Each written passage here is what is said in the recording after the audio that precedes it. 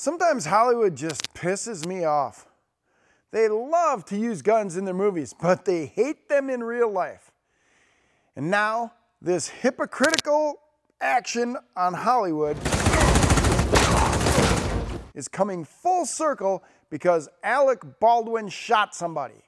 And I'm not even calling it the Alec Baldwin shooting. That sounds like he got shot. Alec Baldwin shot somebody.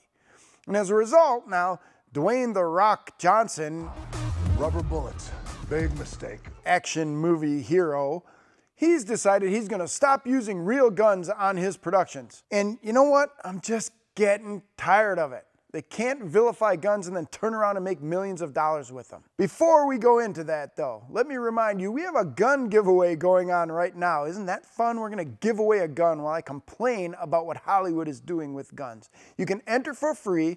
It ends really soon. Just click the link in the description down below and you can win a brand new gun. Dwayne "The Rock" Johnson, professional wrestler turned Hollywood movie star, owns his own production company. He's coming out and saying, you know what, as a result of this, we're going to remove all guns from movie sets. Anything that we produce is going to have no real guns on our sets. You know what? So what? First of all, why would you do this?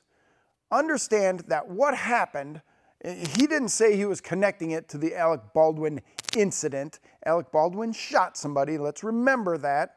You're going to see some stuff coming out really soon where he claims he didn't pull the trigger. But you know what? Guns don't just go off. Guns are made to fire. So Dwayne Johnson is stepping up and he's waving the white flag and surrendering. And we're not going to have any guns on our movie set. No real guns anymore. Why? Why not just learn the rules of gun safety? What happened with Alec Baldwin was negligence, pure and simple. We've been over this. Check the guns to make sure they're not loaded. Don't trust anybody. And it is ridiculous for Hollywood to now say, we're not having any real guns on set. They didn't say they were doing it because of safety. Dwayne Johnson didn't mention safety at all when he's complaining about having real guns on the set.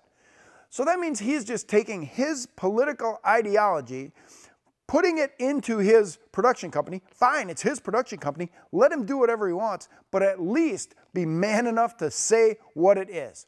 He is anti-gun, but he still wants to use guns to make millions of dollars in his movie. But he's still anti-gun. And once he decides that he's not going to use guns on his movie sets anymore, not going to use real guns on the movie sets, what do you think his politics are going to be now?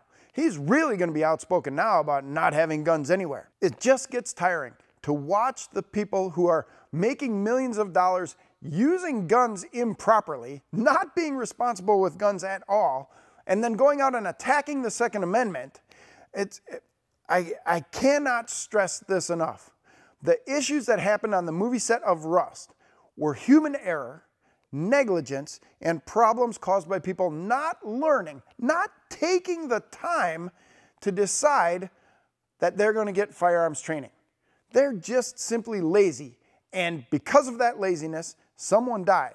But understand this, one of the elements making something newsworthy is that it doesn't happen often. If you look all around, there's maybe 3 different situations where people have died on a movie set because of a firearm problem. I'm not even going to call it an accident, because of negligence on a movie set. 3 of them. People have fallen off of scaffolding, people have died falling off of their wires, swinging them around, helicopters have crashed, cars have crashed. We're not getting rid of any of that stuff. We're just getting rid of real guns on movie sets, because you know what? That makes them better than us, the producers of these movies, because guns are such a problem. Guns are not a problem.